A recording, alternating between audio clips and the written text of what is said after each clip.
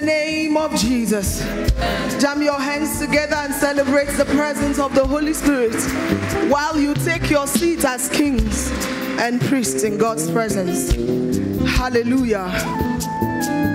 Begotten to become more like Jesus. Hallelujah. Good morning, champions. Good morning, champions. Happy new month. Welcome to the 10th month, the month of God's authority, the revelation of His authority. If you're looking forward to encounter supernatural authority, you can jam your hands together and celebrate the grace of God who has brought us into the month of October. God is faithful. Hallelujah. Welcome to the assembly of the God begotten. You cannot be tired of hearing that, because until you and I come alive and in the understanding and awareness that we've been begotten of God, there are things that we will still not be able to live above. We've still been looking at our Begotten of Love series, and last 2 weeks, last week we talked about Leo. Today we go back to our text in John chapter 15 verse 12, and to give us an explanation, 1 Corinthians chapter 13 verse 5. Say, this is my commandment, this is Jesus speaking, that you love one another as I have loved you. And 1 Corinthians 13:5 has been trying to give us an explanation of what love means. Today, our focus is on that verse 5, the very line that says, love keeps no record of wrongs. We talked about Leo last week. I had a picture of a record of wrongs. I'm expecting it because, can you see the guy? Can you see his face? No, we sit down and we try to recall, what did my husband do? What did my wife do? That's my son. We talked about Leo last week. The truth is, when you are constantly irritated by Leo, we said Leo is that guy that seems to have the perfect button. No, you are calm, cool, collected. Everybody's looking at you and seeing Queen Elizabeth III. You are all together until Leo shows up and you literally fly off the handle. So we said when you are constantly irritated by Leo, you are likely to feel resentment towards that person. And eventually, that resentment is going to lead you to keeping a record of wrongs about all the mistakes Leo has ever made. What do we do with our records? We use that record to justify why we are mad at Leo, because sometimes you just feel the need to explain why you want to take this man and throw him out the window, why we should even be madder at him, and why Leo should be grateful to us for not giving him what he really deserves. So our records of wrongs, of Leo's wrongs, makes our anger towards Leo to feel righteous and justified. And sometimes recounting the many times that the things we have suffered at the hands of Leo gives us the illusion of correcting Leo by shaming him into wisdom. Follow me. But here's the caveat. When we create Leos out of people as a result of our failure to love them appropriately, they indirectly turn us into the kind of persons we wouldn't want to be. How do I explain this very point? When you have a Leo, sometimes you feel the need to start explaining the woes you have suffered in the hands of Leo, at the hands of Leo.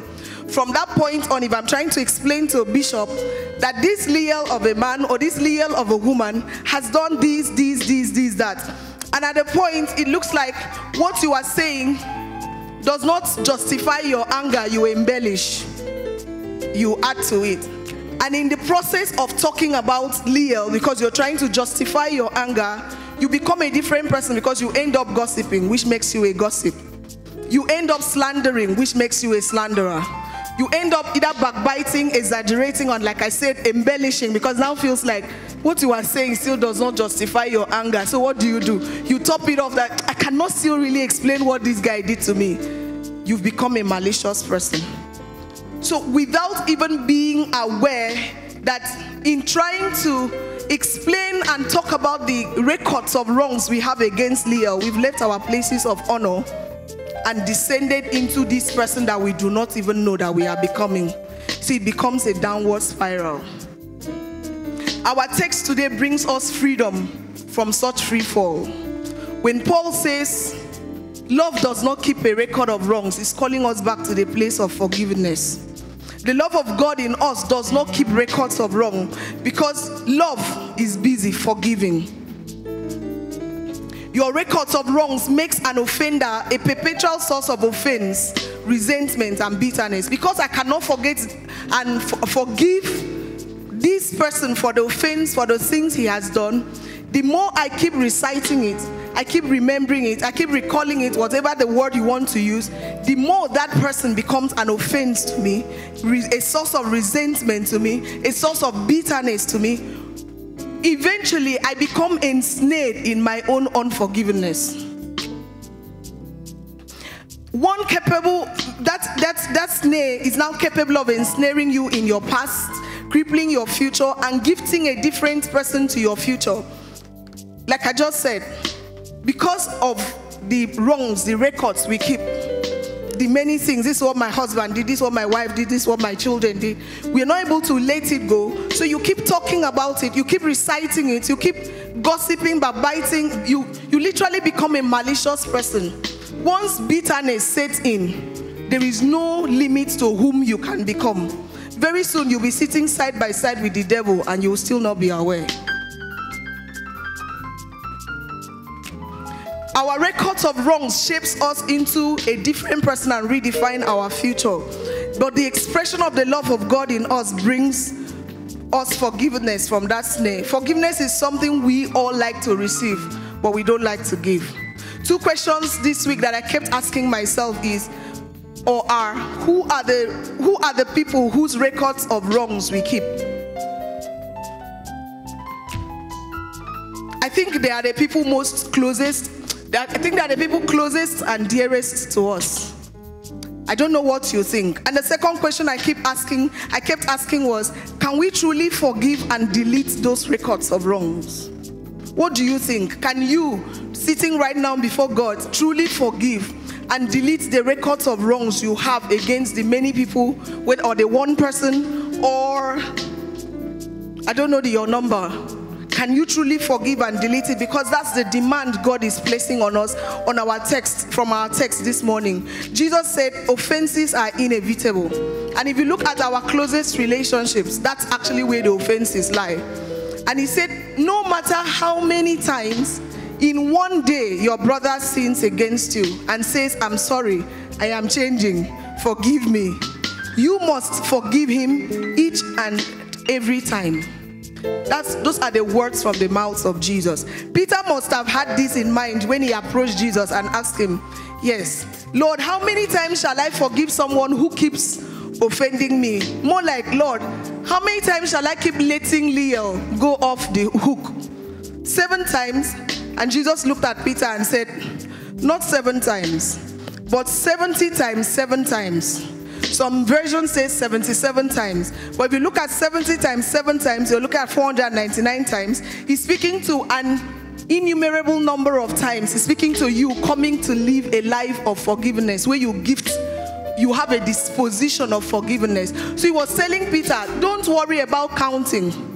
Don't worry about keeping the records. Focus on forgiving. Just focus on offering forgiveness.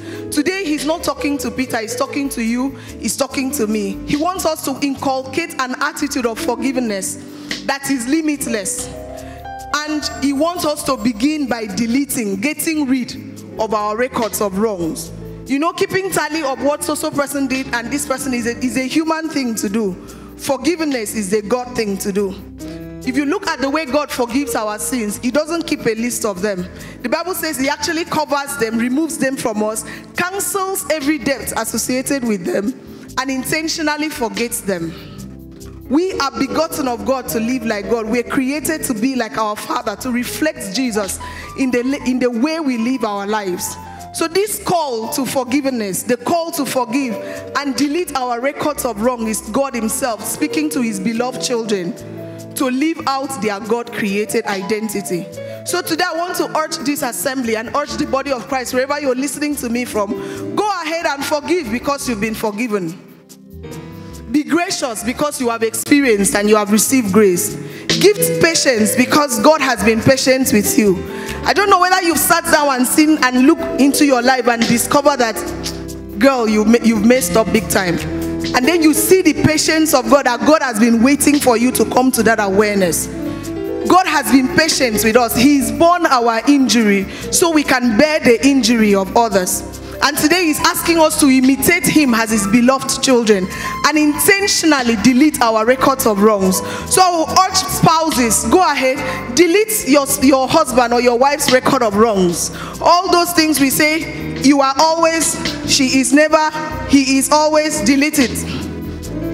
Delete the records you have against your children. Delete all the, he is ungrateful, she is useless, delete it. Because you are still speaking upon that child. Delete the records you hold against your parents. He wasn't there. Daddy was never home. Mommy never listened. She didn't pay attention. Delete it. Just press delete.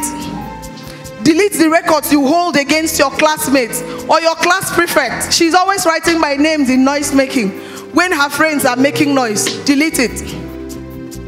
Delete the records you have that contains every negative thing that someone has ever said to you. How can you keep that in you and expect to go far? That when you sit to talk, you remember that in 1991, this is how your grandmother said this. And in 2001, this is how your auntie said this. And now in your house, this is what you have said. You're keeping that in your head. You have not kept what God has said concerning you. Delete the records you hold of all the negative things, whether perceived or real, that you think people have ever said about you. Because so long as you carry those records, you will not receive the wholeness, the freedom, the life. You will not live the full life that God offers. Delete the records you have against your bosses, your leaders. Delete the records you have against your neighbors. That neighbor prays too loud. Their generator is too close to my window. The ones you have against your relatives. Certain aunties that just want to marry you off yesterday. Delete that records. They come to the house, they're wondering, why are you so fat? Why are you not tall? Why are you not this? Delete it. Don't pile it up. Because guess who is being imprisoned? It's not that aunt. It's not that uncle. It is you that is being limited. And guess whose witness cannot be made manifest? It's not that woman. It's yours. So delete every record you have against everyone, because you and I have been called to forgive as God forgives. Go ahead and release the people who have abused you. Release the people who have offended you. Release the people who have sinned against you. For guess what? In releasing them, you release yourself and embrace the wholeness that Christ offers. As we rise to take our confessions this morning, I have a task for this house. I want you to go back home, make a list if you have to, but pray for everyone who has ever hurt you, everyone who has ever offended you, who's ever sinned against you, that you can still remember, and that when you remember, it still hurts you. Pray for them. What will you be saying? Ask God to bless them. Don't send thunder, it will not fire them. Don't send lightning, it will not appear. Why? The God you are praying to wants them saved. So if he did not curse them on the cross, how do you think he will curse them for stepping on your leg? So pray God to bless them. And in the future, when you encounter leals and you encounter people who offend you, and you encounter people who hurt you, who sin against you, who make it difficult for you to forgive them and they are unrepentant, the key is this: take them to God in prayer. Pray until you feel the blessing flow from here. At the beginning, it will be very difficult. But pray until you feel that release come from your bowels, and you know that everything in you is blessing them. At that point, that power of unforgiveness will leave you, and help will be released for you to truly forgive. May we rise as we take our confessions this morning. For we have been called to forgive as we have been forgiven. Say with me: I am begotten of love to manifest love. I let go of every pain, anger, and frustration. I choose the freedom that forgiveness brings. Say it like you mean it. I give no place to the devil. The enemy will not take advantage of me. I sincerely work at getting along with other people and with God. The root of bitterness shall never find expression in me. Say, I am an ambassador of Christ. I love as Christ loves me. I am kind and compassionate to other people. I am patient because God has been patient with me. I am gracious because I have received grace. I forgive as Christ has forgiven me. I show mercy as I am daily receive mercy. I am the God begotten. I am winning the war within myself. I was designed to reveal the Christ. God will be seen in me. I choose to accept people as they are and assume the best of them. I will no longer weaponize the mistakes of others. Never again will I take love lessons from the world. Neither will I sabotage my spiritual health with unforgiveness. I am a vessel of God's love in my world. My hands are his channels of mercy. My mouth is his portal of wisdom. My words bring out the best in people and minister grace to their hearts. I am attentive to the welfare of my innermost being, for it determines the course of my life. I refuse to let unforgiveness rob me. I will enjoy the full life God has designed for me. Open your mouth and say, Lord, I receive the grace to forgive as you have forgiven me. I receive the grace to love as you love me. I receive the grace to be a channel, a vessel of your love to my world. That you will be seen in me, you will be heard in me. You will be seen in me, you will be heard in me. That grace, the grace of your love will be seen. The spirit of forgiveness will walk freely in me. Open your mouth and tell God, I let go of everyone that I've imprisoned in my heart. And I take back everything that unforgiveness had taken from me. Today I receive your forgiveness. Today I receive the spirit of love. Today I receive the grace to walk as you walk, to see as you see, to do as you do. Amen.